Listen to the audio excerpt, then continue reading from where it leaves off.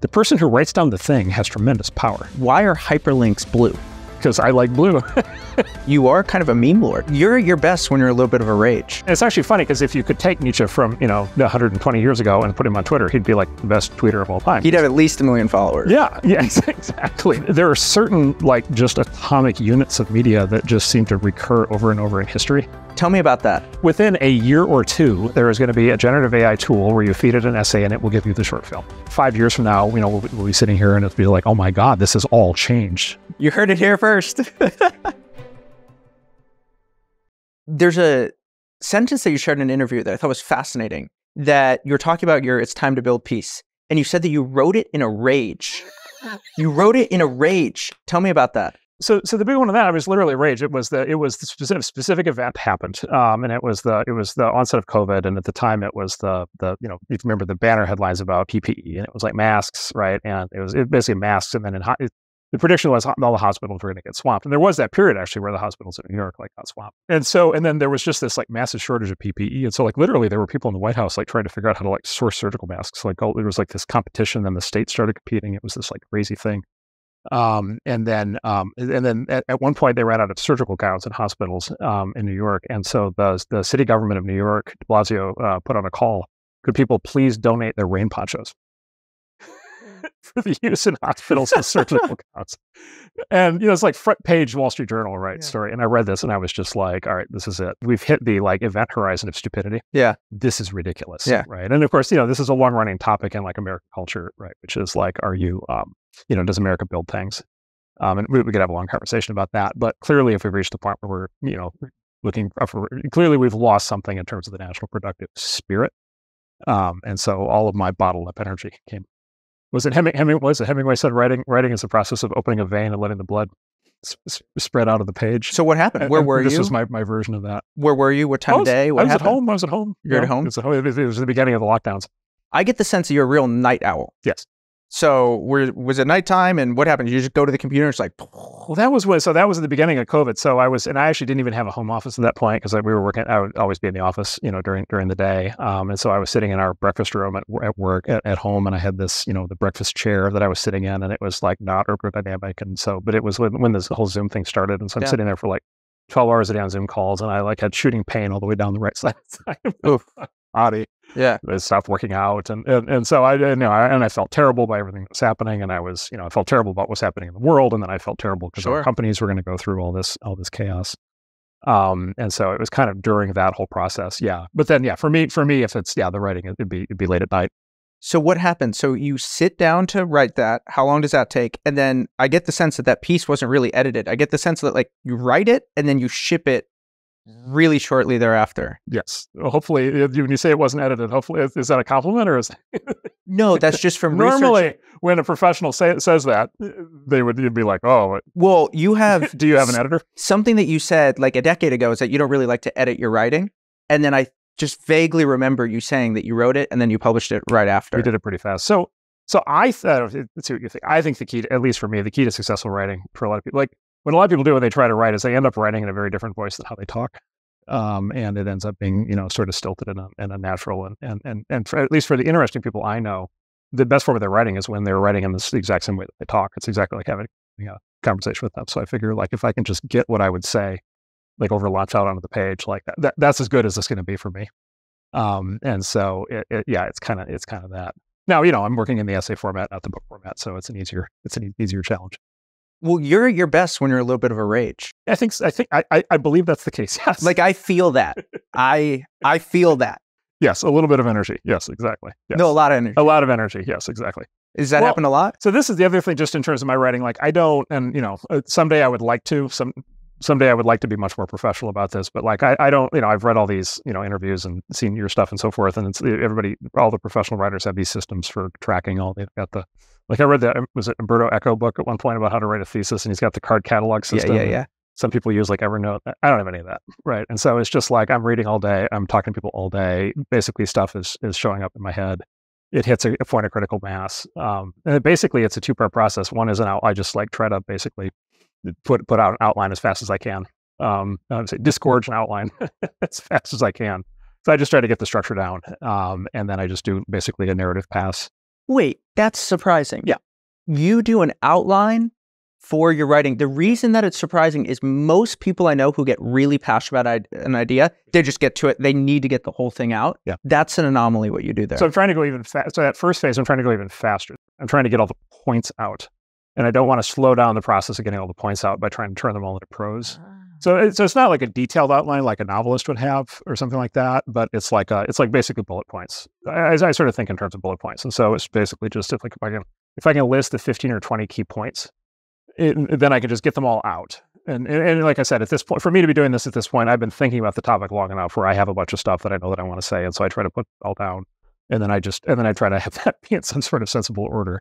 And then did you start with "It's time to build," or was that an emergent property as a catchphrase? No, it was literally, you stood up at the table. You're like, it's time to build. Well, it's got to be something very simple, straightforward, punchy, right? It's got to be something, I'm trained, part of this is I'm trained in marketing, and the whole art of marketing is like, you have to punch through, the world is awash with media of every kind. And so for anybody doing anything that they want to get this, so it's got to be like punchy and aggressive. And then for build, I wanted to broaden out, especially because so much of what I've done historically is software. We have to recapture the spirit of industry that we used to have, and that we sort of drained out of our system.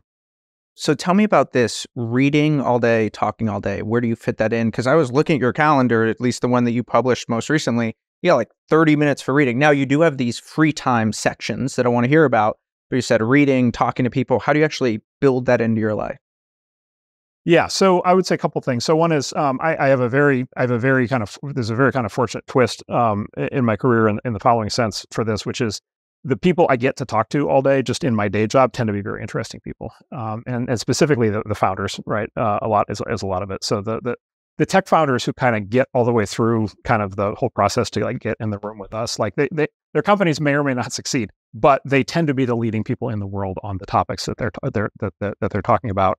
And then we try to get into very deep, kind of conversations with them, and they're in a mode of trying to explain themselves as best they can because they're trying to raise money, and they want us to understand what they're doing because they want a partner that actually understands what they're doing, and so they tend to basically just they just tell us everything. It's actually a fairly amazing thing. We don't even sign NDAs; they just come in and tell us everything, right? And then I've got the ones that I meet with personally, and then I've got all the ones my partners meet with that they tell me about, and then we've got all the notes from all the ones that I'm not able to be in. Like an hour with somebody who's a specialist in topic X, you're just going to learn a lot that's not obvious. So that's part of it. And then the reading side, I'm just basically I've always been like this. I'm reading basically every spare minute that I have.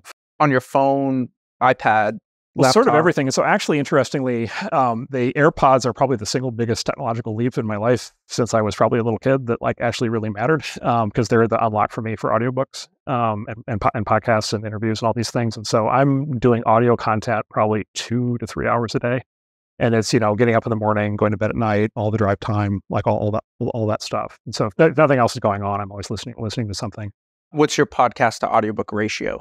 So it goes back and forth. If I'm going down the rabbit hole on something, that I'm kind of hoovering out podcasts and YouTube interviews, and then the other thing is it's actually a really wonderful time for this now because the text to speech stuff is getting really good. And so more and more on the Substack app has really good text to speech. And I use this thing called Natural Reader that's really good. And in fact, Apple's actually producing audiobooks with AI voices, which sound spectacular. It's really starting to work.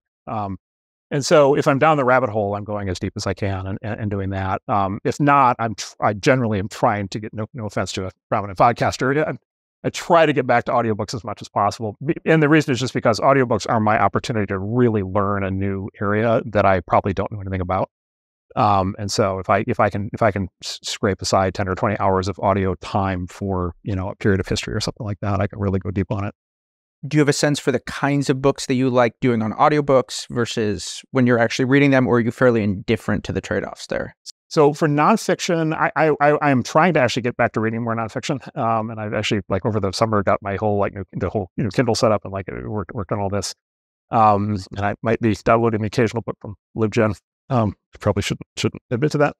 Of course, only books that I've also purchased in hardback, which is actually generally true.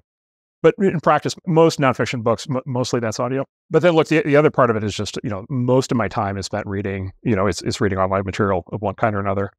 I generally try to, my general method is to try to barbell my information intake. So it's either stuff that is super current or it's stuff that's timeless. And so what I'm trying to do is not read, I'm trying to not read anything that's from yesterday through to like 10 years ago. I'm trying to like screen all that stuff out. And so I'm trying to be super current. And the form of being super current is talking to people who are currently experts, or it's specifically Twitter, right? It's sort of the fire hose on Twitter. And then for timeless, it's at that point, that's almost all books. But I kind of go back and forth between these modes, right? So yeah, I'm either listening to like a book on usually history or biography or something like that, or some new domain that I'm trying to learn, or I'm like up to the minute, here's what's happening in AI today. How did you come up with this idea of group chats? Like, you are the group chat king. And I think that the way that you're using group chats is very interesting. Look, it's become very fashionable, these days for people to be like, oh, online communication is terrible compared to real world and all this. It's just people are the whole thing. And I actually think like there's some truth to that, but I actually think the opposite of that is also very true. Which you probably have this experience that the people you're on a chat app with or in a group chat with, like you probably essentially talk to every day. Every day. Right. And so you have this like constant ambient, basically communication. So I've got, friends that I've got, I don't know, some set of friends across all these things. One-to-one communication is limited for obvious reasons. And then, I would like to live in a world in which every discussion could happen fully in public. And actually, I went through my own transformation on this along with a lot of people. Quran would have something to say about the effectiveness of that. Right. I mean, his book on that is exactly relevant. When I started being active on Twitter, which was, I don't know, whatever, 2013 or 2012, not that early, but 2012, 2013, like, my assumption was still, my incredibly naive assumption was, well, you can just talk about everything that you're thinking about on Twitter. Turns out that's not true. No. Which, I learned the hard way, several times. Yep. And we live in a time, you mentioned Timur's work. So this idea of preference falsification, basically this is private truths, public lies. And it's just like, we live in an era, for better or for worse, we live in an era in which I think the level of public lying is like, it's got to be near an all-time high. Well, to get back to this group chat idea, I think that this would be, if insofar as there's public lies, but insofar as, hey, you can actually get interesting things out of group speech and get a certain kind of truth. How would you think about curating a group chat so that you maximize the truth? Because there is something that happens. Like, there is a beautiful scale between like 4 and 8 people who have high trust. And then once you hit like 10 people, all of a sudden you get stage fright, and all of a sudden you lose some of that public. Now it begins to be a performance or something like that. And I wonder how would you think about group chats to get the best information, the best people together? Yeah, well, so I think that's part of it. And then I'd maybe put an orthogonal thing on it also, which is there is this well-known sort of concept of group polarization. So you put a group, there's a bunch of studies in this, you put a group together and they're sort of predisposed in a certain direction, and then you let them talk amongst themselves for some period of time, they all end up much more extreme on whatever that is. And so, the stereotypical example would be like, people who enjoy shooting guns on the weekends, but aren't particularly political about guns. Yeah. A year later, they're going to be like, oh, together they will have become like raving Second Amendment. Yeah, exactly. Or whatever that issue is. Card-carrying NRA members. Exactly, right. Because what happens is the group's existing tendencies reinforce each, you get this sort of social effect, social proof effect where they kind of all go. And so I think part of it also is it's never just about one group chat. To really do this well, it's actually several or many. You want to have a whole bunch, and you want to have a whole bunch with people with very different ideally very different perspectives, very different inclinations. And then if you take the meta view, you kind of watch them all, and they're all kind of going off, kind of in their own direction. And then some of them just get too extreme or locked in or down a rabbit hole, and then maybe that's the time to create another one and kind of reset the dynamic. And then the other thing, back to your point on selecting things, is like, as you know, it's like a dinner party. Every person matters. It's very easy. It's very easy to have a dinner party where nobody's really speaking up and is that interesting, and it's kind of dull, but it's also very easy to have a dinner party where there's one person who totally destroys the dynamic, right? It just makes it all about themselves. And so and then you've got the social protocol of you got the social protocol with the 8 people, and then everybody 7 people realize that one other person shouldn't be there. So then you create the spinoff, and then it's like, you need to make sure the other person doesn't find out about the spinoff. Yeah. It's funny. If I take a meta view of the last 10 years of reading your writing, I find this stutteriness between this deep drive that you have to be prolific and be creative that is core, and it's back to that rage, it just burns within, I can feel it. But at the same time, this public image that you have and some of the controversy that you've been around, and you sort of have gone in these fits and starts.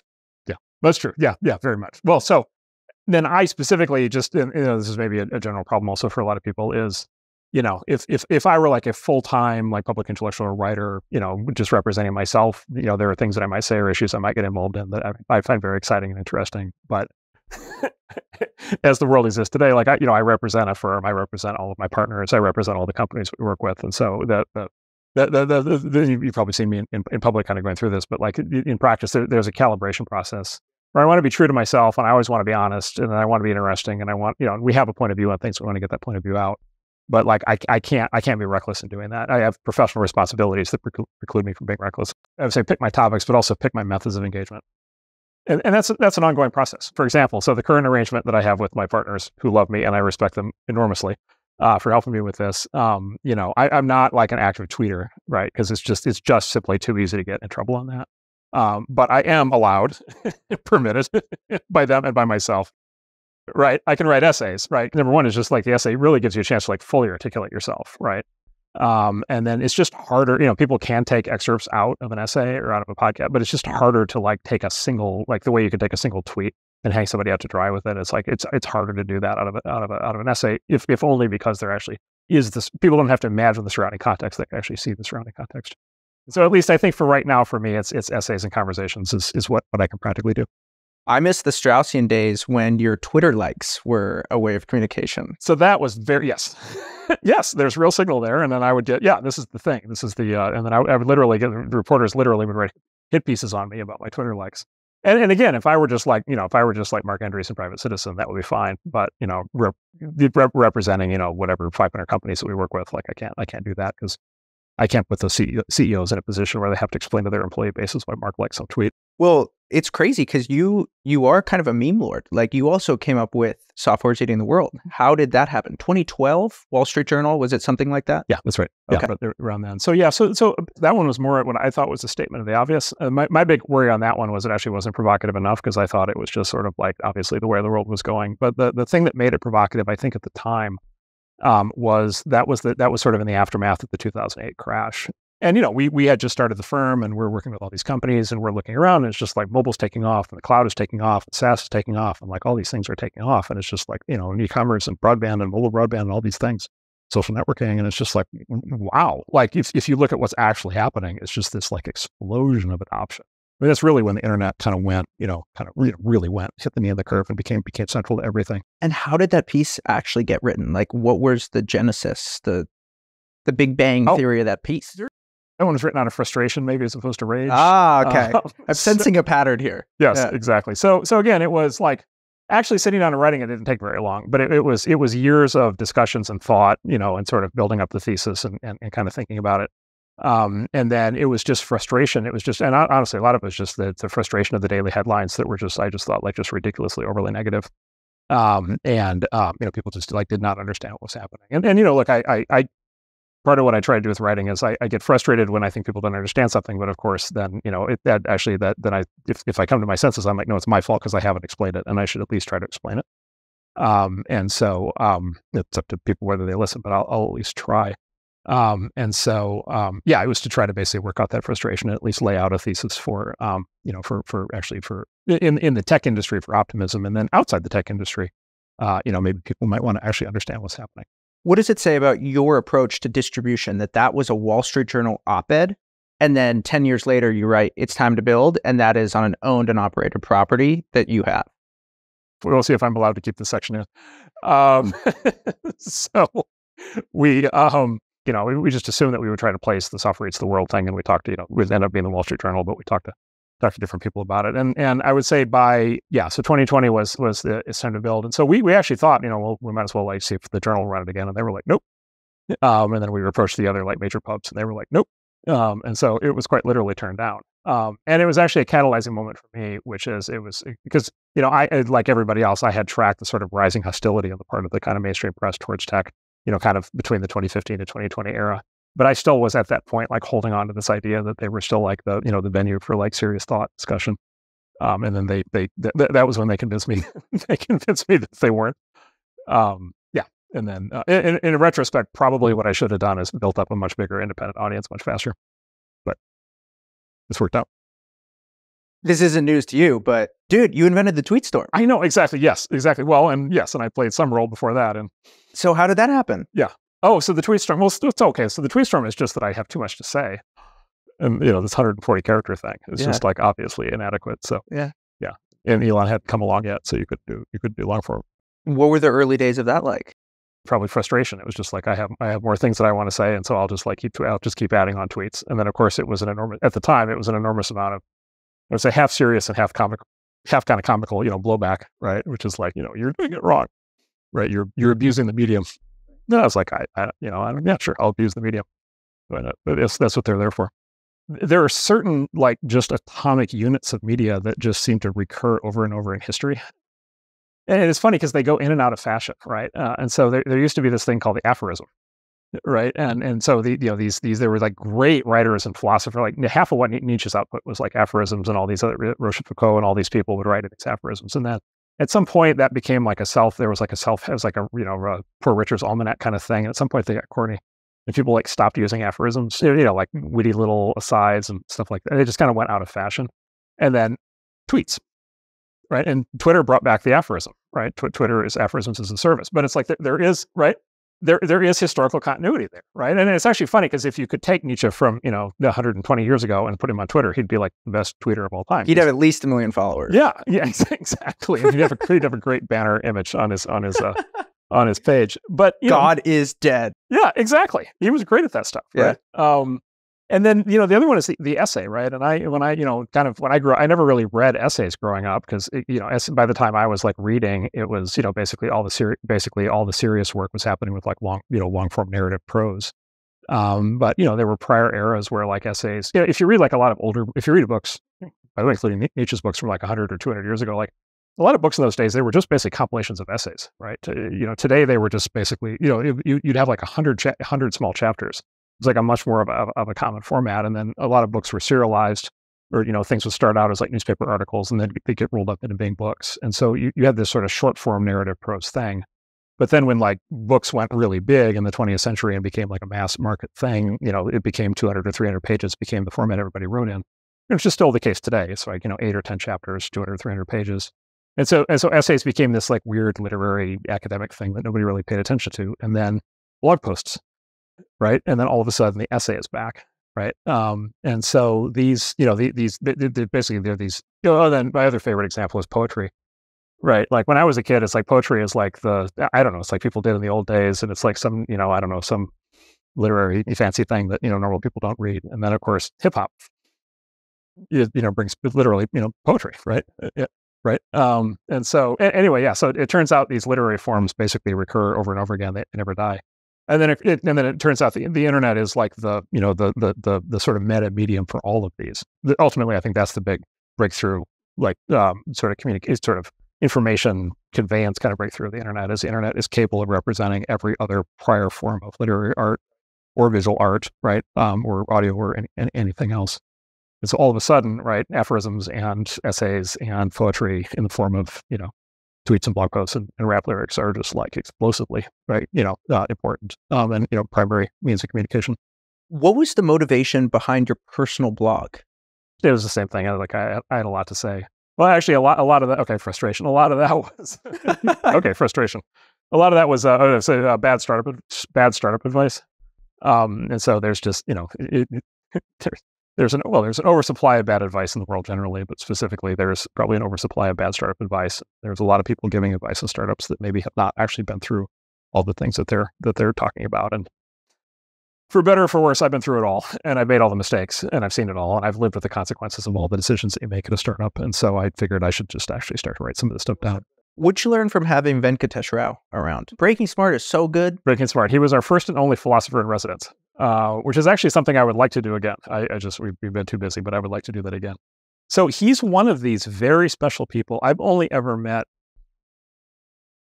I think I'd say I'd probably only have really ever met 3 people in my life who I would describe as basically perpetually lateral thinkers, L-A-T-E-R-A-L, lateral. In that, and I actually tell you who they are. It's actually him, it's Balaji Srinivasan, and it's Peter Thiel.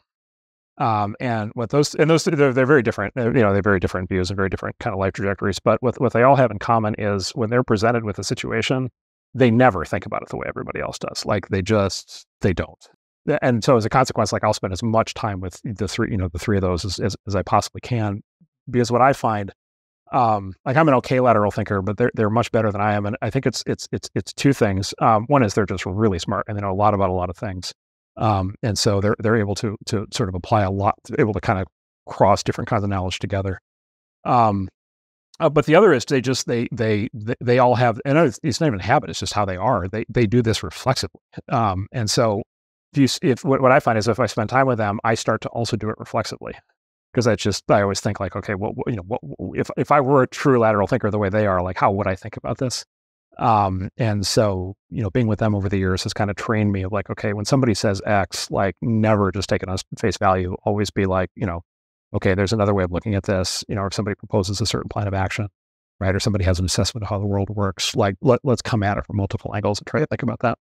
Why wouldn't you just hire like 10 insane lateral thinkers, put them on payroll, pay them $100,000 a year, and just have them around? Like that just seems like such low hanging fruit. You have the internet, like why don't you do this? It might be a good idea. Yeah, I think the practical objections for it would just be like, okay, are they really not, if they're so smart, shouldn't they be in the decision-making loop?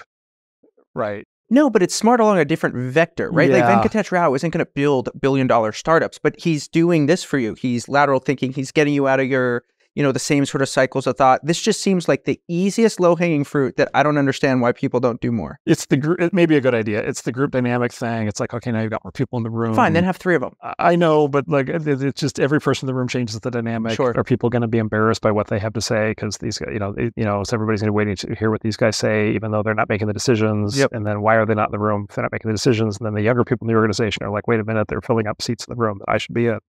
So it's just yeah, I mean, it's a good prompt. It's a good challenge. Yeah, I mean, has that ever actually? I mean, we did. It was great for us while we had him, but like, has anybody ever done what you're saying? Like, I think Peter Thiel totally does it. He does that somewhat, yeah, with certain people. But I will tell you, I mean, even that's a good example. Like, there is dissent. It causes problems.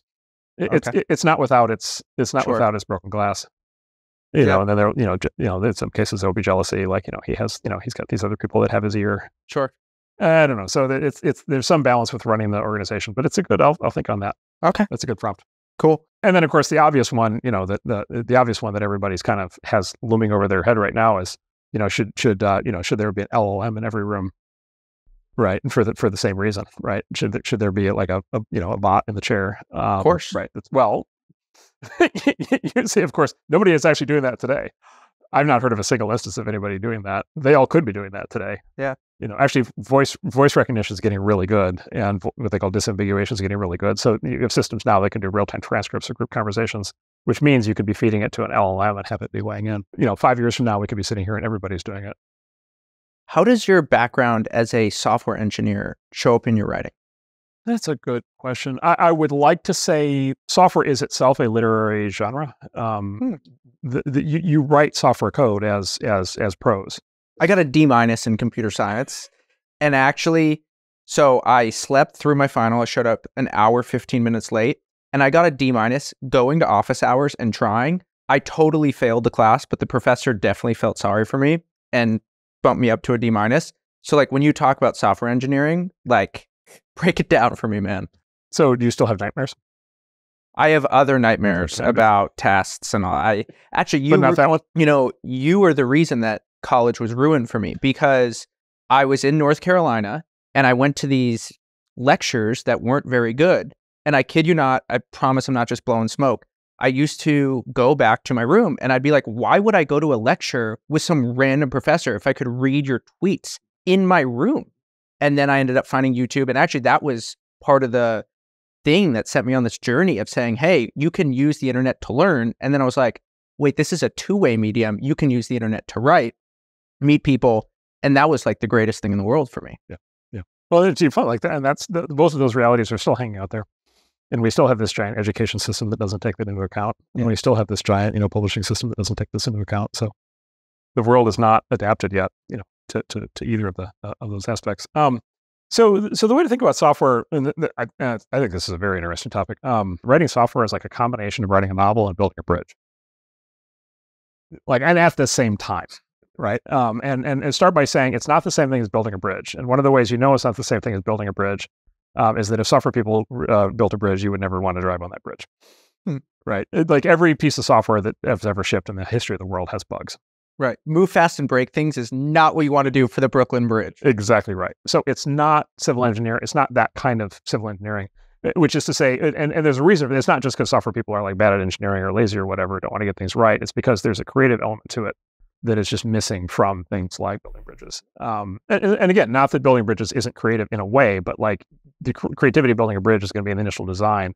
The implementation of the bridge is going to be making sure it doesn't fall over. Sure. And whereas with software, you're kind of creating all the way through. Right? It's just, and the creative part of it is so there is a structural part, like the software actually has to work structurally, but it is like writing a novel, right, or like painting a painting, which is like different. Basically, different. It needs to be a form of creative expression, and the best programmers are very good at doing that. And so it's this hybrid thing. So a way to think about it is this right brain and left brain, quantitative and qualitative. Probably not a coincidence that Paul Graham wrote a book called Hackers and Painters. That's exactly right. So it is that. And then the specific form of what you're doing is you are literally writing, right?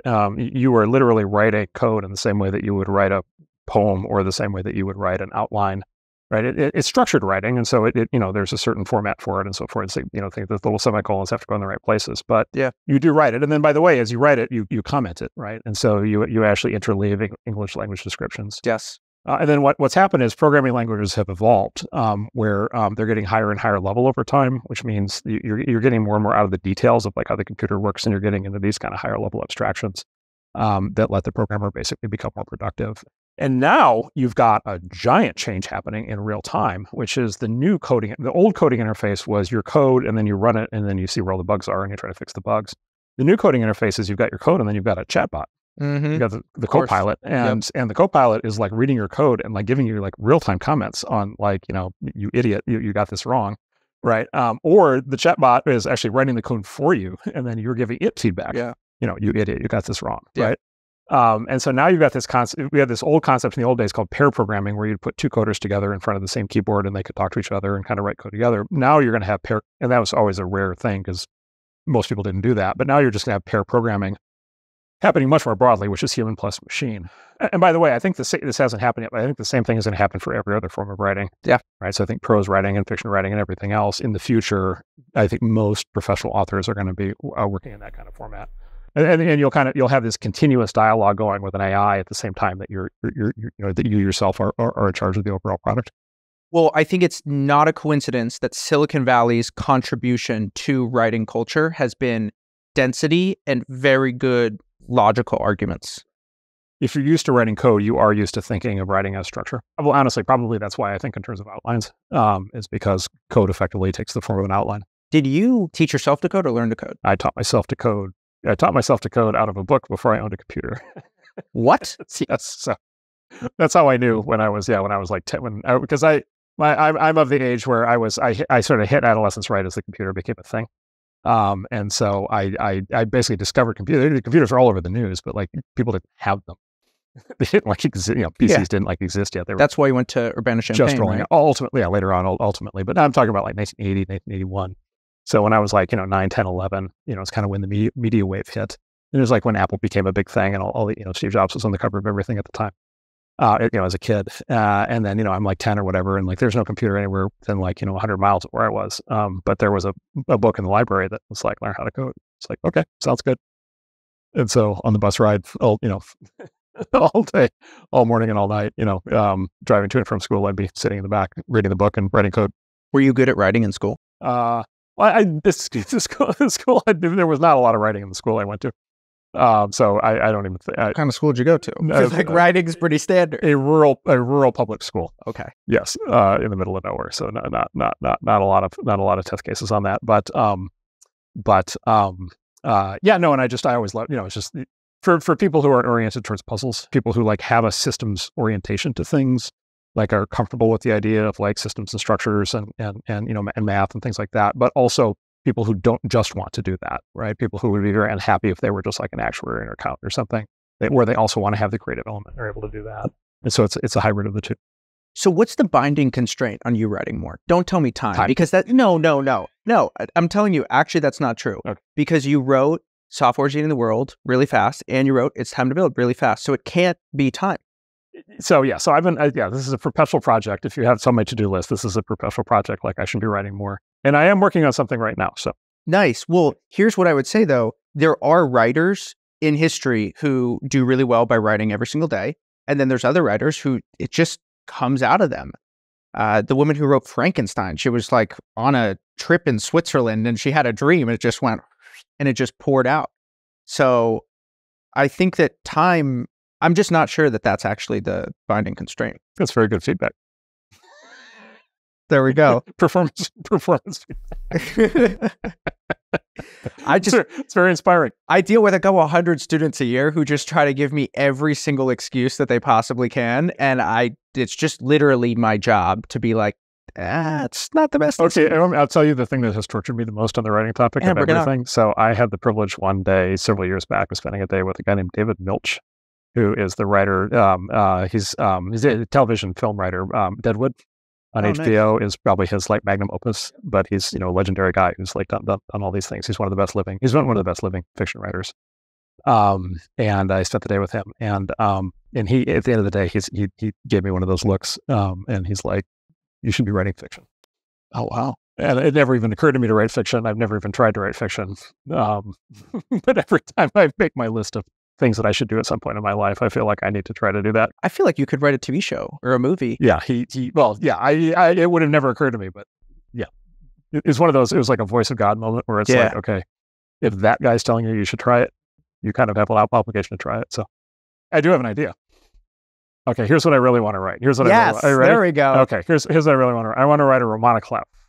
What is that? A roman à clef is a novel in which all of the names and dates and events are fictional, but everything that happens in it actually happened in real life.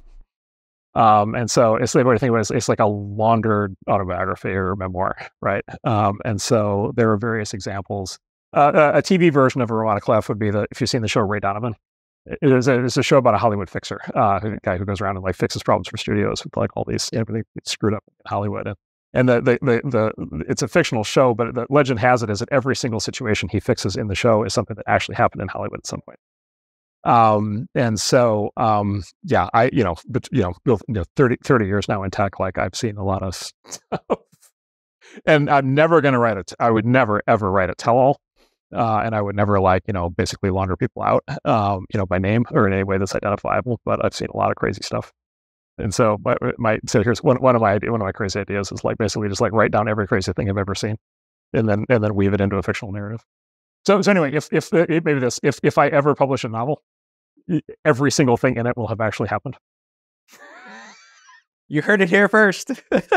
Exactly. Well, this is funny because this picks up on one of the paradoxes that I've noticed about you, which is on one hand, an intense privacy, and on another hand, a desire to be prolific and in public. I mean, look, the nature of what we do, it turns out it matters. Like people care.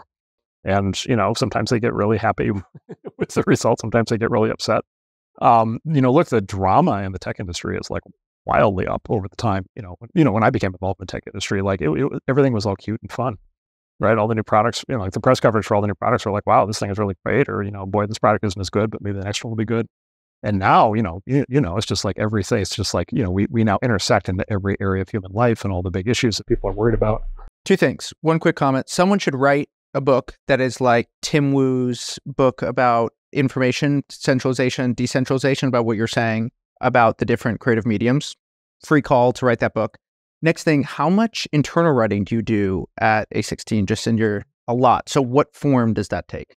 For me, writing, it's a lot of emails and a lot of text, the art of the text message. But we process lots of written material. And every once in a while, I'll write something long form here. If I'm writing something long form here, it's usually like around a new initiative, or a topic where there's like serious conflict or ambiguity. And I'm trying to kind of write down in a single place, like here are the different considerations, and here's maybe what we should do about it. So I do that once in a while. So that's like an internal version of the essays. Tell me more about your actual writing there. Do you have a process for that that's similar? Is your writing take a different form when you're doing that? Do you feel like your writing is better in a certain way than than when it's in public? Tell me about I that. think it's the same thing. Same thing. I actually think it's the same thing. And it's the same thing. If I'm writing that, it's because something is coming to a head. Like there's an issue, right? And it's either there's a problem we need to fix or there's an opportunity we need to jump on. But that will, at the time that I'm writing, it follows probably some long period of discussion that's happened, and it's been kind of rattling around up here for a while. And then it's time to like get it out in the form of an artifact. Well, by the way, one of the things I've observed, maybe this is, it's the kind of thing where I feel like everybody knows this, and yet very few people actually act on it, or maybe people don't know it, which is like the person who writes down the thing has tremendous power. Independent of their actual formal role in an organization or in the world. There are so few people who will just like write down the thing.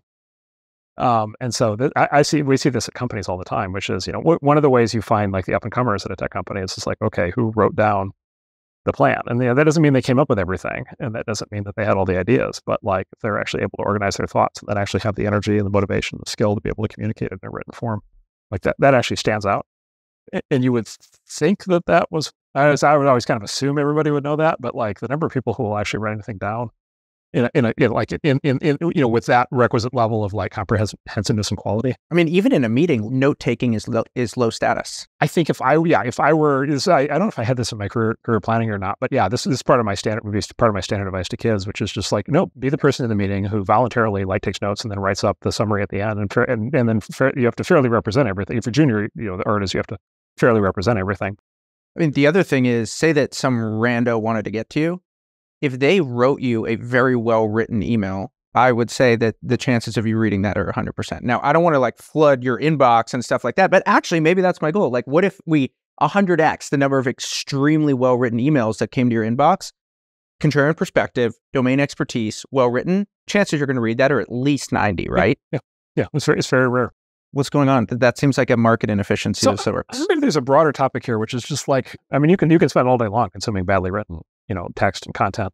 I think all the time, if I see an old book, I think this only exists, like a really old book.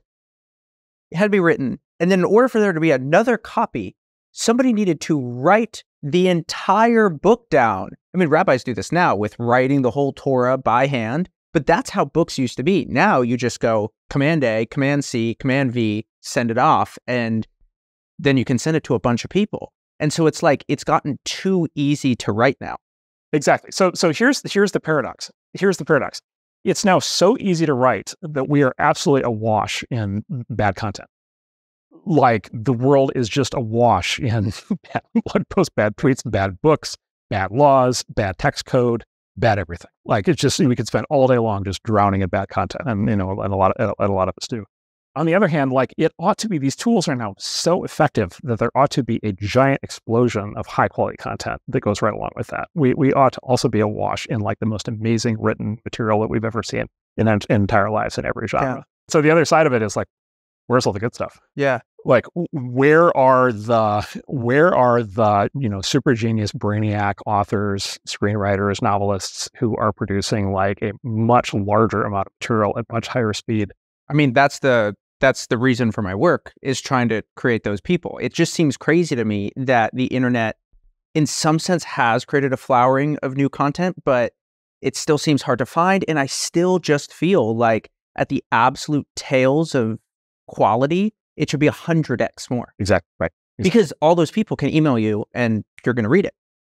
And it seems like a weird inefficiency. I think you're the guy to ask about this. Why are hyperlinks blue? Because I like blue. Is that why? Yes. It's a nice, firm color. It's easy to see. So what's the story here? You're sitting in an office. Well, it had to be some color. What'd you do? You just had to go into the HEX code and you wrote six numbers and letters? At the time we were doing this, I was trying to forget, it's like a lot of graphics computers at that time only had 256 total colors. They had some 8-bit color palette. And so you can kind of see all 256 colors, and it's kind of like take your pick. And so they could have been salmon. Yeah. Right. Or yellow. I mean, they had to be something that like actually stood out on the page. Yeah. And so it was basically going to be blue, red, purple, green. I don't like those other colors. That's crazy. By the way, I didn't quite get this across. The other thing I did was I don't like reading text on white backgrounds because my eyes are a little sensitive to light. And so if you look at early Mosaic and Netscape, the backgrounds are always gray, and so it was black text on gray backgrounds, and I used to get a lot of flack for that. But what I really wanted was dark mode, but I couldn't get there at that point because the displays weren't good enough to do white text on black backgrounds. Back then was hard to read because you didn't have enough shades of gray, and you couldn't quite get you didn't have screen resolution to have that be a appealing thing. What's your read on why there's been such stagnation in the quality of comment sections? At this point, you're asking very fundamental questions about human nature. You sort of invented the internet, so I'm like, if I'm going to have a day where I could ask these questions, but it's certainly because the equivalent question of what the one you just asked is why are there so many low quality commenters, which is a human condition question. So the serious answer is to give the devil his due. So like I will tell you, like Reddit, I'll call it a few things where I think comments I think Reddit comments work incredibly well. And I think those guys figured out like a long time ago, but like, Steve and Alexis figured out like a way to do that with the karma system that like works like incredibly well. Like I think that works really well. I actually have been really positively surprised by YouTube comments. I don't know whether you have this experience, but like for at least a lot of YouTube videos I watch, actually they do a good job of surfacing quality content, sparing the bad stuff. I think the Twitter algorithm actually has gotten a lot better over the years. You need some sort of consciously calibrated system to evaluate service quality. By the way, LLMs also should help with this because LLMs are very good at evaluating text. And so people should, this is probably sure this is already happening, but people should be running, if you're building a commenting system, you should let the LLM evaluate it. And you can do it you can just ask LLMs, like, is this text good? But you could also say, like, look, like, what's the emotional loading on the text? The LLM could tell you is a comment angry or happy or whatever. And you could say, subvert, you can basically say bury the ones that are angry. And so I actually think it's pretty good. On the systems that, the systems that don't do that consciously, you just have you just drown under all the bad stuff. The missing feature that doesn't exist on the web that we almost got in but weren't able to get in. So the missing feature was going to be a writing layer, a commenting layer on top of web pages. Oh, wow. And we actually prototyped it. We had it actually in the original version of Mosaic, and we called it annotations. And the idea basically was every web page, the web is inherently an asynchronous medium. So you or I are reading a page, we're probably reading it at different times, at different pages, whatever. But every now and then we might be on there at the same time. Or you might have been on there yesterday and you might have had an interesting thought, and maybe you should have had the ability to add your thought to that, right? And if that's happening in the format of the page itself, you would call that like a wiki or a comment section. But we had this idea that there should be like an overlay. There should be like basically a commenting system overlay on top of the entire web, implemented in the browser, right? And so then literally you could be looking at a web page and either us at the same time or at different times. The fact that we're both looking at it, each of us could then post commentary on top of that everybody else could see, and maybe there'd actually be multiple layers of commentary. And so we actually built what I call the annotation server, which was going to be the central repository of all the annotations on top of all the web pages. And what happened? That was a big thing to bite off because the annotation server was going to have to scale to cover the entire web. Slightly sizable project. Yes, exactly right. And then there was all this UI stuff, and so it's just the feature that we never got to.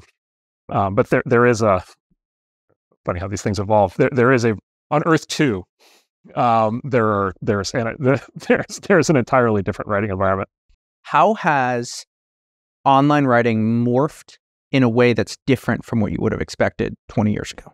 The degree to which internet writing is the forum now in which politics plays out is just mind-blowing. And for a very long time, that was not the case. And if you wanted to, like people had political discussions on the internet in like even the 80s and 90s on Usenet, but it was like isolated in like some weird Usenet group where they were just talking about that. But like if you were in like if you were in like, I don't know, the Cats Usenet group or the, San Francisco Bay Area Usenet group or whatever, nobody ever brought up political topics. It was just like a whole, of course you wouldn't do that. It would have been considered rude to do it. And then a switch was flipped in like, I don't know, 2015, maybe 2014, 2013, where all of a sudden it's just like everybody just starts infusing politics in everything. And I think part of that was just an external thing that happened, which is we just went into a different political realm, unrelated to the internet, or, not just something external happened that then changed. Like in the Martin Gurry sense? Yeah, exactly. Like just the world changed, and so therefore everything changed, and so therefore this is one of the things that changed. But I also think, look, the other thing that happened was the internet just became central. Like the internet just became the place where people do everything and read about everything and learn about everything and argue about everything. And so part of it is, I think, the dog caught the bus, right? Like we wanted to be central to people's lives, and then we became central to people's lives. And it turns out one of the things that is central to people's lives is politics. So if the internet became central in lives, it was necessarily going to become hyperpolitical, and all internet content was going to become hyperpolitical, which is a lot of what basically has happened. And I like that I would say that was that was as big a shock to me as it was to anybody else. I kind of couldn't believe it was happening when it was happening, just because I was so used to the older model. Do you ever read for style, or do you only read for content? In practice, I would say I only read for content. That said, it is always really fun. I'm reading for content, and I come across somebody who is writing with outstanding style. It is amazing how much it still punches through. I'll just give you an example. I read a lot of biographies, and so I just read the Teddy Roosevelt biographies by Edmund Morris. Oh, I've heard great things about those. Yeah, and Carroll probably still is maybe one notch, but Morris is one notch below Carroll, which is to say one of the best in history, right? And just the stylistic quality of the writing. I'm listening to another one right now that I won't name because I don't want to insult him, but it's very good. I'm listening to a very good biography on a different president right now, but it's not. You can just tell the stylistic fall off is dramatic. You kind of wish this goes back to the LLM topic, right? Which is you kind of wish. In theory, all writing could be like that. What are the things about style that are really enchanting to you? It's just every single sentence word, the deliberate choice of every single sentence word structure. Is it the vibrancy, the poetry? What is it? Maybe it's a computer science thing. It's a lot of, for me, it's like structural. It's like everything flows exactly right. He spends exactly the right amount of time on each topic. It has exactly the right amount of detail. It uses exactly the right words. It creates exactly the right emotion. And it's just this incredible. It's actually outside the experience I usually have, which is most of what I read I would say is it's great. It's professional, but it's not it's not Robert Caro level or Tom Wolfe level. But then every once in a while I'll stumble on something that really is at that level, and it'll remind me that it actually is possible to write at that level. And then it's just it's an amazing experience while you're in it, and then that ends, and you're just kind of I got to go back to so the workman-like prose, which is a lot more common. Artists, right? There are just certain people who are at the top of their game, right? There are just certain people who are at the top of their game. What? James Ellroy. Who's that? James Ellroy? I have no idea who that is. Oh my God! All right, good. Okay, good. I'm glad I can do this. I don't even know what that is. Oh, so I think he's the greatest living American novelist. His genre is crime novels, but that's a little bit like saying Shakespeare did love stories. Ellroy is writing a series of novels that basically are turning 20th century American history into myth. And his most famous work is L.A. Confidential, which you may have seen. You've seen the movie. You haven't seen the movie. Okay. New world for me, Mr. Andreessen. L.A. Confidential. It's a movie set in L.A. It's a crime movie set in L.A. in the 1950s. Russell Crowe and all these great actors. And so the movie's great, and it won Oscars and did great. And then the novel L.A. Confidential is 20x more expansive. It's just this incredible kaleidoscopic recreation of Los Angeles history and in the 1950s. He wrote a recent novel called Perfidia. He has a new quartet he's writing about the 1940s. He's actually going back in time as he gets older. But Perfidia is one of his more recent novels, and it's 1,000 pages, incredible detail. But it's the story of what it was like in Los Angeles the week after the bombing of Pearl Harbor. And it's very significant because they thought they were next. In real life, they thought they were next. They thought literally LA was the next target, and the Japanese bombers were going to show up at any moment and destroy the city. And so the whole city went into incredible, complete paranoia, just complete freak out, right? And then of course also America was obviously at that point then going to enter World War II. And so that was the origination of the Japanese. That was when the Japanese internment camp program was developed. And so it was this incredibly potent, intense period of time. And he creates this sense of being there. And if you read interviews with how he works, he's one of these guys, doesn't own a computer. He still writes on a typewriter. Yeah. He very deliberately tries to live in his time era. So he still goes to the library and pulls microfilm, newspapers in the 1940s. I like that line, creates a sense of being there. Yeah. Yeah. You get a sense of okay, this is really, well, I mentioned David Milch before. He does this. If you watch Deadwood, you're okay, I think I'm finally seeing what it was like to be in the Old West in 1860. This is really what it was like. And the mud, yeah, and the stench and and people desperately trying to hold on to their dignity. I'm surprised that you haven't mentioned science fiction, because as a kid, that's a huge influence on you. Yeah. So what changes? I don't know. Maybe it's just there's so much in real history. Like with science fiction, I mean, by definition, science fiction is speculative, and so you've got novelists doing their best to kind of predict how real people act, but in history, real people actually acted, right? And like so many like just incredible, bananas, bizarre, both incredibly good and incredibly bad things happen in history, and people made such great decisions and terrible decisions.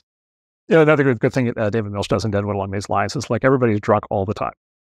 Right, and if you go back, it's actually been work done on this. It turns out, like in the American South and West, and back to the colonial era, people used to drink 4x more alcohol per capita than they do today. Wow.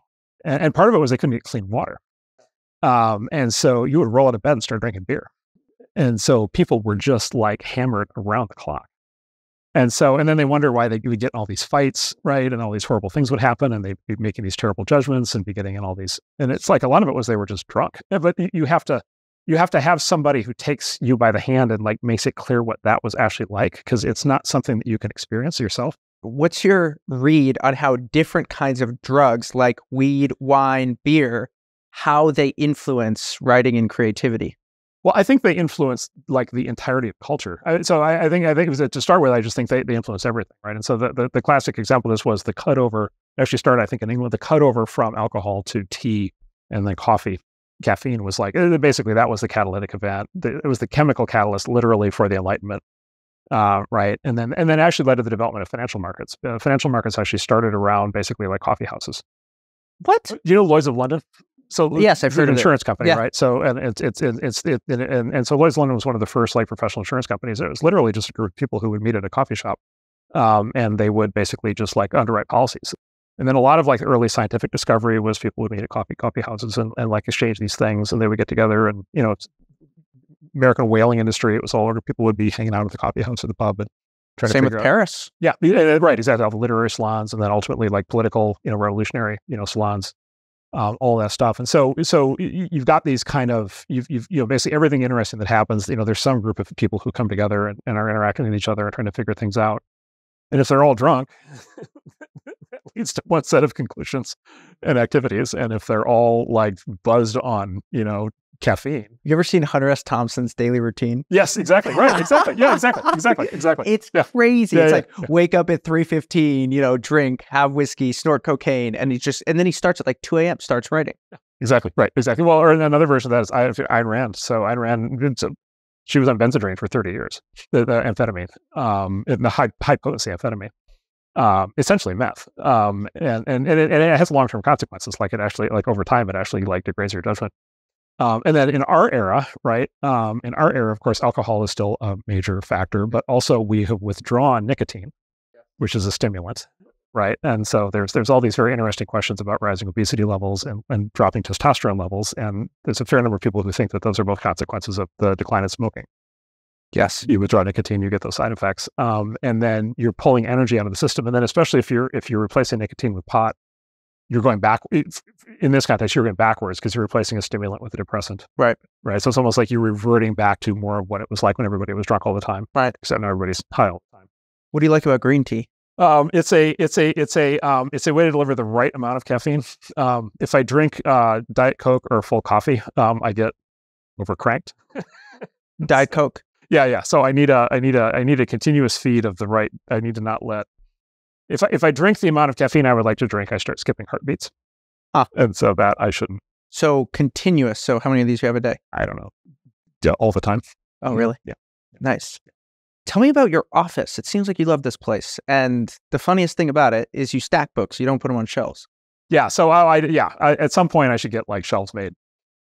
So I just order. But you have it. Like I know. I order books all. So but what's going on? I just think it's an interesting thing that has sort of emerged here. So basically, when I start to make money, I basically just decided I'm just going to buy every book I think I'm ever going to want to read. Just like I'm just reflexively going to just buy all the books. And so I just constantly have like books showing up. And then in theory, I should have some kind of system for that. I don't. So they just pile up. It's cool. It's the goal is just keep the piles relatively. Yeah, it seems like you like this place. Relatively organized. I mean, I'm just imagining you're a night owl, so you have this really cool home office, and then that's where you would do your writing. Yeah, basically. Yeah. What makes for a good home office? Books. I don't know. I like books, green tea, music. I like listening to music. What kind of music you listen almost to? always on headphones these days. So I like a lot of different kinds of music. Especially I like a lot of classical music. I like jazz. I like a lot of a lot of different kinds of rock. But for writing, it's what I've actually been doing recently is on YouTube in particular, like synthwave or is this genre called future garage. Or is lo-fi. So like trying to get music that is like the right level of interestingness, where it gets the buzzing part of the brain to be stable, but is not distracting. Yeah. Philip Glass. Yeah. If I really want to get in the mood. Are you a song on repeat kind of guy? No. I would get too frustrated. Okay. But yeah, but like. I like the trance. Okay. All right. Okay. Yeah. Same song. I listened to the same song like 45 times yesterday. Yeah. It's great. Yeah. But it's got to be, it can't have in my experience, it can't have a song with that much, there can't be that much going on in the song, or it starts to get old and then it starts to get annoying. So yeah, something with like a consistent beat. How do you think working out influences your creativity? I don't think. Not at all. I don't think so. Really? I have all these friends who, go on meeting walks. I don't really do that. When I'm on the treadmill, I'm watching TV. Sometimes I'm on Twitter, but yeah, that's my disconnection time. For me, like once I get my heart rate up, going to walk, that for me, it's like my best creative time. I don't think so. That's what Nietzsche wrote, 8 hours a day. He would walk 8 hours a day in the mountains. And I think literally that's why his books are just like aphorisms is because he would just like write in his notebook for a year and then bundle it up in a book and ship it out the door. What do you think we could learn from your partner, Ben, about writing? Oh, so he's an actual successful. A real writer here. He's an actual successful professional writer. Okay, so now we get to actually the podcast begins now. It becomes useful. Oh, this was all a preamble into the good part. So Ben has a number of great traits for this. So one is his father is a very successful professional author. So his father is a guy named David Horowitz, who is he's been a very active political writer, activist. He's sort of a famous character in American politics because he was on the far left in the 1960s. He was one of the creators of what was called the Berkeley Free Speech Movement, which was sort of the birth of the hippie movement and the anti-war movement in 1964 in Berkeley. And then David actually was a fundraiser for the Black Panther Party in Oakland when they were like a very potent force in American politics. And then he was very active. He was one of the leaders. He ran a magazine called Ramparts, which was like the big magazine of the radical left in the 70s, in the 60s and 70s. And so he was like a leader. So when Ben was a kid, like his father's business was writing, and he was writing books and running a magazine. And then in the 80s, David went hard right. And so he signed up for the Reagan Revolution, and then he has sort of moved further and further to the right over time. And he's now like a very enthusiastic Trump supporter. So he's kind of done the whole arc. And so Ben's reaction to that has been in two forms. One is Ben is as non-political as you can possibly get. Ben's conclusion from watching his father is stay out of politics. And Ben's father really enjoyed it, but was always leaning into controversy and was always getting people mad at him. And so Ben's very non-political by orientation, which is why he ended up in business. But David was always writing, and has written 40 books and probably, an infinite number of. David's one of those guys who's like published entire series of like his assembled essays. Oh, his autobiography is called Radical Son, which is a fantastic book, which talks about this whole journey that he went on. It's a great book. So Ben grew up, kind of with his father doing that. And then specifically his father in the 70s wrote 3 bestsellers, which were non-political, which were biographies.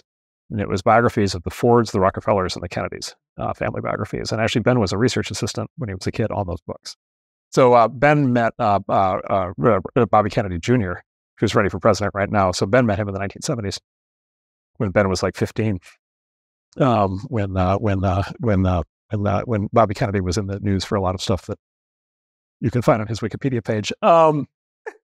So he's just always, from a literary family. And then he decided after we did our company, we did together, Loud Cloud, he had enough kind of, he had enough sort of assembled scar tissue to have enough material for a book. And that went really well. And he cracked the code. This is one of the things I always think about a lot. Like, look, there's a lot of people who write like business books or, how-to books or coaching, mentoring books of different kinds, but most of them come and go. But every once in a while, you get one that just like sells basically forever, right? And Peter Thiel's book 0 to 1 is like that, and Ben's book The Hard Thing About Hard Things is like that thing just like sells, and gets translated into you say like in like 27 languages now or something, and sold all over the world. What would he say about your writing, as if he was your coach? My coach, this is actually okay. I can tell you exactly what he would say. So I'm working on a thing right now. I'm working for me a big thing right now. The manifesto, the big thing. It'd probably be 30, 40 pages. But for me that's big. But I am behind schedule. And so he referred to me the other day as the Kanye of blog post writers. I'm getting a head nod over there about behind schedule. It's the first time I got a reaction. Yes. The entire interview. So it's supposed to be out by now, but I've been kind of I have a very high bar on this one. I wanted to actually like stand up to time. Want to rip. Yeah, and so I'm behind on my self-imposed schedule. And certain people around here who might be in this room are very frustrated. But Ben said, "What are you talking about? You're the Kanye of writing blog posts." Right. In other words, well, by the way, he's referencing like Kanye before. Sure. Yes, I'm still trying to figure out. Kanye means a lot of different things. So what does that mean? I think in Ben speak that means it's going to take the time it's going to take, and then it's going to be good. Yes. When it comes out, it's going to be creatively, it's going to be good. So I took that as a compliment. What would your writing be missing right now? Oh, so for this one, I'm trying to have it. This one's like philosophy. This one's like trying to argue for a philosophy, right? So on an important topic, like how to think about a very important thing in the world. And so it's on technology. It's a philosophy of basic technology. There have been a lot of very smart people for a very long time who have been thinking about and writing about that topic. The role of technology in society has been something that like a lot of people have thought about, and I've read a lot of I've read their stuff, but like there's a lot of content there, and there's a lot of arguments there, right? And there's I'd say there's both good and bad arguments for technology being both good and bad in society, and so I want to basically for anybody who like knows all of that or is doing that today when they read this, I want them to think, okay, I may or may not agree with him, but he at least understands the topic. Yep. He's read it all. Yes. He's processed it all. He's responding to the actual arguments that people make, as opposed to skipping it or not paying attention to it. So walk me through the process of how you thought about writing a big piece. Well, it's not done yet. So yeah. Yes. So this one is so this is probably the biggest thing I've written. It's probably the biggest thing I've written. So yeah, I mean, look, a lot of it's the same. It's just think for a long time, read a lot, kind of get my own kind of head organized around it. And then it's basically, for this, it's been kind of working through outlines, trying to, like I said, sort of vomit out all the points, then start to kind of organize them, and, kind of fill in the structure, kind of get zeroed in on that, and then start drafting, kind of go point by point and draft. Google Docs? Yeah, right at this point, Google Docs. And I've just like I could go back and forth on like, should I cite? And probably I'm just not going to cite anything. So like for this one, I'm probably not going to cite anything. I'm going to make all kinds of claims. I could cite them all. I'm probably not going to. Why? Because I don't need to. And honestly, who cares? Does anybody actually care? But I am going to give a reading list at the end. So if you want, I'm going to give a reading list that if you read all the stuff in the reading list, you would have documentation of everything I claimed. And then I'm trying, and then it's a manifesto, so it's a polemic. It's intended to persuade, it's intended to rally true believers, and so it's got to have that kind of spirit and energy to it. I've been reading a lot of older manifestos to try to just kind of get kind of into the right spirit. What have you been learning from that? I mean, it's amazing. Again, this is one of those things. It's actually kind of amazing there aren't more manifestos. Like, it's such a, there are lots of manifestos that never went anywhere. But if you look at the impact of the Communist Manifesto, or like I reread the Fascist Manifesto, or have you ever read the Futurist Manifesto? That's the one I was thinking of. Yeah. Yeah. The Mariotti. Yeah. Of course. Which was sort of, it's an artistic and literary statement that captures the spirit of its time, that also foreshadows the rise of fascism. Yes. Italian fascism. Like, it really, Mariotti actually played a role. It was one of the inspirations for Italian fascism. And so it was sort of simultaneously artistic and emotional and intellectual, and it was sort of political. You can accept references like the glory of war in there and things like that. But, he of course had no way to predict, again, it's like 1910 or 1912 or something. So these guys have, you have no way to predict, Marx couldn't predict what happened later. Even the people who are overtly political can't predict what happens after the fact. So he was somewhere in the middle on that. When you ask for feedback on your writing, what are you trying to get feedback on? I mean, mostly praise, just like, ego stroking. Yeah. Mark, this is amazing. I've never read something like this. Exactly. People make me feel good about myself. That's my main motivation. Mostly it's, so several things I'm looking for. So one is just like, is it going to make too many people mad? Especially for unintended reasons. Like if I'm going to make people mad, I want to know I'm going to make them mad. I don't want to like accidentally make them mad. And I have made people accidentally mad in the past. And then, that's part of it. And then, clarity, like, does it make sense? Does it convey the thing? And then also, quite honestly, especially from people I really trust, it's like, okay, like, is it, does it move? Is it like, is it stylistically good enough? Like, does it bog down? And it's like the old writing advice of like, you write your thing and then you take your last paragraph and you make it the first paragraph. And I'm always kind of thinking like that, like, do I have it ordered right? Is it going to hit hard enough up front? Is it going to have kind of motivating force all the way through? And it's really, how these things work. By the time you've written one of these things, you're too close to it, and it's really hard to read it with fresh eyes. And so, what do people critique you on the most? Probably making people mad. Dialing in the aggressiveness, and then I don't know, like, like I'm going for I'm going for effect a lot of it. So, some of the feedback will be like, wow, like, this is awfully polemic, or this is awfully, and it's like, yeah, that's the, sometimes the feedback is like, yeah, that's exactly what I'm going for. Like, I'm not trying to be like an objective observer. I'm not trying to be the sort of, 30,000 foot observer of things that are happening. I'm trying to like, it's all something that's like happening right now that we're in the middle of. Would you ever write a film? Short film? Only, David Milch weighing heavily on me. Yeah. Yeah, I don't know. How about for something like this, 8-minute manifesto, boom, throw it on YouTube, hits. That is not a bad idea. That is actually quite a good idea. Yeah. Give me the assist. That is a good idea. Exactly. You get the goal, 2 points. I'll take 1 point for the assist. That is a very good idea. Well, this is a great example. So this is a great example of like, and there are examples of this, right? This does happen. But yeah, like that arguably, what was the one I just saw? Somebody just did this. I can't remember what it was. But yeah, like, because of what the technology now makes possible, maybe there should be far more literally animated shorts. Right. If you're doing a manifesto and you're trying to do something with energy, throw it in a film, 8 minutes long, throw it on Twitter now. I think you do pretty well. Well, and again, the circulation of mediums over time, like short films have always been a thing, but they're not. Have you ever been to a film festival where they do short films? No. I went to these a couple times in college. Well, it's just like, it's weird, right? Because it's a weird genre. It's like short stories. Like, it's a weird genre because it's just like, what I never like about like short stories or short films is like the minute you get into it, it's over. Right. So it's this constant bait, pullback, kind of thing. And so it's kind of frustrating as a form of fiction. But there's, to your point, like there's something magical about that. We talked about this, but I really feel like we're on the verge here.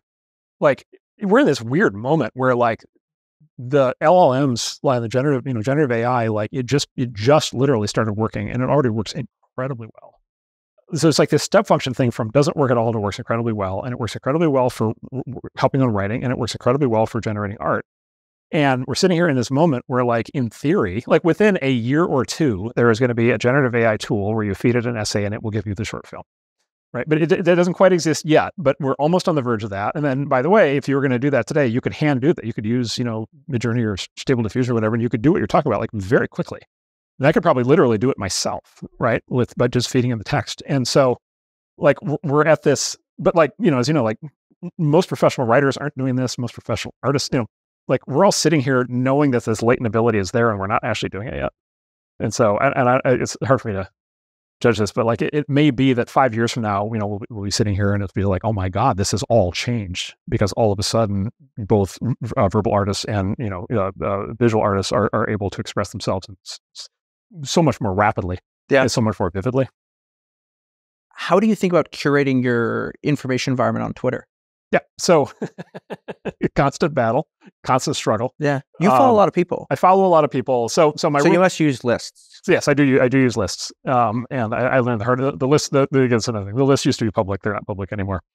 So people were writing hit pieces on my lists. So I sidestepped that. But Elon thinks I'm a wuss, by the way, but I'm still going to keep those private. It's like, why do you care? I'm like, because there are people working for me. He's like, I got people working for me. And I'm like, I know, but you're Elon. So it goes back to the barbell idea. So basically, my primary intake information is it's books and Twitter, basically, right? And so I'm looking for something very specific from Twitter. I'm looking for like the direct feed of what's happening right now, and I'm looking for that from like basically the smartest and most insightful people I can find. So basically, the way that I do it is for the general follows. My rule is I follow on the basis of a single tweet, and then I block on the basis of a single tweet. And so it basically, and this is actually the power of writing. I actually think there are a fair number of people now who I, have follow on Twitter where I realize that they are geniuses, based on a single tweet. It's just like they made some point and I was just like, wow, like there's something special going on there. Right. And within 140, like there's, you can convey so much in 140 characters where you're just like, okay, this person is really special. So it is unbelievable. It takes 2 to 3 sentences to realize that someone's really switched on and high IQ and has a variant perception on how the world works. Yes. Like 3 sentences. Yes. And that is, as you know, there's very few characters, there's very few, there are only so many different combinations of words that you can put into 3 sentences. And yet you can still have people who jump out, right? It really is. And so, and Twitter is very good at surfacing those people. So, I mean, I would say Twitter is the most wonderful and horrible thing in the world, right? Like, and everybody always talks about how horrible it is, but it's equally wonderful. It's precisely for this reason, right? And so I'll unfollow on a tweet, I'll block on a tweet, and I block extremely liberally. And so the overall follow list is just try to get like a gestalt of just like, the world kind of coming at me. And then I have a small set of lists that are more curated. And then, by the way, look, and the other thing I do is they change, I change my mind. There are certain people who get me like really agitated. It's like, and they're fun to follow for a little while, and then it's like, okay, they're doing something to me. They got to go. Last question. Tell me about P. Marca. Why is that your screen name? When I was in college, and I at the supercomputing center at Illinois that I worked at, and nobody had any idea who I was. I was just like a college kid. And so, but my boss's boss at the time was sort of famous that he had 2 email addresses. He had his regular one, and then he had one that started with P, which was private, which was the one he actually read. And it was just kind of like, okay, it was a little bit of like, okay, he's like a big important guy, so he needs like the 2 email addresses. But it was also a little bit like he wants everybody to know that he's a big important guy by having the 2 email addresses. And so, in context, it was very funny for me to say P. Marca because it implied that I was a big and important guy, and I needed to have the 2 email addresses. And now everybody knows what it is, and so it completely eliminated the utility of the whole idea of a private email address. Huh. It backfired. We'll end there. That was good fun. Thanks, man. Good. Awesome. Thank you, David.